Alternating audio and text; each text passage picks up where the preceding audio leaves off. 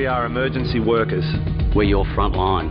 We fought the Victorian Black Saturday fires when many parts of the state were levelled by a firestorm outside any of our experience. And on February 7th, Victoria's hottest day on record, we faced up to a new emergency, a climate emergency. Scientists are telling us that carbon dioxide levels are heading far beyond anything that humans have ever experienced, and temperatures will soon follow. The climate emergency can be dramatically seen in the Arctic, where the polar cap of summer sea ice could be lost within the decade. Losing this white reflector will accelerate Arctic heating. By mid-century, this heat may melt large amounts of the permanently frozen, carbon-rich ground called permafrost. If the permafrost melts, releasing trapped greenhouse gases, the rate of global warming will quickly accelerate. We lose the sea ice and will have set global warming on a devastating trajectory. Many of the world's experts tell us we need to get back to low 300 parts per million in the atmosphere to protect our food, water, cities and security.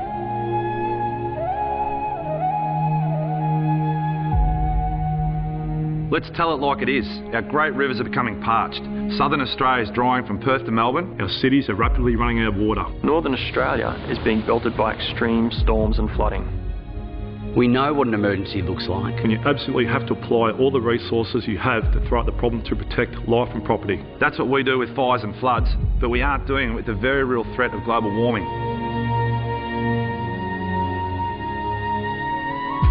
Right now, we need an emergency transition plan. A remaking of how we live that is zero carbon and sustainable. A restructuring of jobs, skills, industry and economy. What is needed is great transformative leadership. In conjunction with a group of concerned scientists, community and business leaders, we've established Safe Climate Australia, a non-government organisation for emergency action to restore a safe climate. 40 of us are donating a month of our annual leave to a national run for a safe climate. With all proceeds going to Safe Climate Australia. The run highlights the great natural systems that we risk to lose through global warming, as well as the enormous risk posed to business, industry, agriculture and the economy. We already lose billions of dollars each year through storm damage, water shortages, wildfires, decreased tourism and shrinking agricultural output. We'll run in November this year, 1 month before the United Nations Copenhagen Climate Summit. We'll complete a 6,000 kilometre run linking Australia's most precious, revered, great natural systems threatened by global warming. We'll run from the World Heritage Rainforests of the Daintree and wet tropics through the Great Barrier Reef, the world's largest living structure, which is under immediate threat from coral bleaching. Right down the east coast to the beauty of the Australian Alps. From the headwaters of the Murray River, we'll run through Banjo-Paterson country, passing farming communities affected by lower rainfall, all the way to the Coorong wetlands where the river meets the ocean. We'll also stop off at wind farms, solar thermal and ocean hydro systems, the major climate solutions that will help Australia build a clean energy economy. These technologies represent huge economic opportunities. We'll then run back along the spectacular coast of the Great Southern Ocean, where we hope thousands of runners and cyclists will join us as we cross into Melbourne to finish our run for a safe climate. Why am I running? I'm running for my little boy and my little girl. I want to leave them a planet like the one that I grew up in, not one in which we've run out of water, where tens of millions are on the move in a mad scramble for resources, where coasts have been flooded and ecosystems have crashed. Australians have a proud history of running for country, running for this great southern land. I'm running for the great iconic systems that make me proud to be an Australian. Our running group believes that the Safe Climate Australia project is a critically important piece of scenario and risk management planning for Australia's future prosperity. We only get one shot at this. It's now or never. We need you to help raise the funds and attract the best and smartest brains across industry and government, across renewable energy, across clean transport, sustainable architecture, energy efficiency, agriculture and finance to form a plan to restore a safe climate. We need your support when we run through your town or city, so please join us. Australians are magnificent in a crisis, and we face the biggest one we have ever faced. The time for delays is over. It's time to become part of the solution. Get involved. It's your future.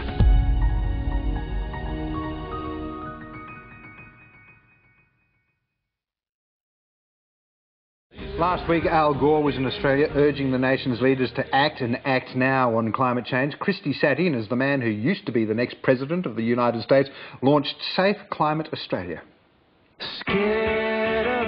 Doing our little bit around the home for climate change makes a big difference. But the question is, what is big business doing to make a change? There are over 1,000 Australian industry leaders joining Safe Climate Australia to make urgent changes, and they're here today to listen to one of the world's biggest environmentalists, Al Gore. Safe Climate Australia is a wonderful initiative, apolitical, solutions-based, science-based, bringing together people from all walks of life to respond to what many scientists have now been saying is truly a planetary emergency. We're in the worst drought on record. Winds as high as 125 Okay, Brendan, tell us about Safe Climate, what it's all about. Sure. Safe Climate is an initiative that's come out in response to an emerging sense of really serious threat from climate from the world's leading scientists, particularly in the last 2 years. We're watching global warming start to track a lot more rapidly than was even expected 5 years ago. Collapse occurred as scientists and politicians... So things like the Arctic ice cap, we're seriously looking like losing that within the next 10 years, and that's got enormous consequences for humanity. So Safe Climate Australia is an attempt to pull together the best brains in the Australian economy across industry, government, the community sector, the renewable energy sector, all the climate solutions, and pull them into a think tank to actually work out a practical, costed plan for taking Australia to a safe climate future. So we have to get our act together. Why did you personally become involved in this? I've been watching climate change for the last 10 or 15 years. I have 3 brothers in the emergency services who fought those fires and a sister-in-law. So my family are emergency service family and they're directly involved. So that really inspired me. They would not say this fire or that one is a direct cause of global warming. But what they do say, again with increasing force, is that the odds have been shifted so heavily that fires that used to be manageable now threaten to spin out of control. Having Al Gore come and speak today, it was just one of the most terrific things. He has been a global advocate for a rapid movement to a safe climate, and he's very solutions focused. He's a tremendous, inspiring person. It's difficult to ignore the fact that the cyclones are getting stronger, that the fires are getting bigger, that the sea level is rising, that the refugees are beginning to move from places they have long called home. Al Gore has been an inspiration over the years, showing that it is possible for business to be successful as well as environmental. Your scientists and engineers in Australia have been leading the world. Somewhere around about 70 to 80% of Australia's population wants to see action on climate change. The issue is that they're not sure what to do. So the process is really to establish a transition plan which would be available to the public and to inspire them to become involved. So if you want to act now and make a difference, jump on the 9am website for more information. We've had invitations to people across the spectrum of society. That hasn't happened before, and we hope that'll be the success of Safe Climate Australia. We have the opportunity to turn our hands to a task that is so worth doing that it justifies our greatest labors.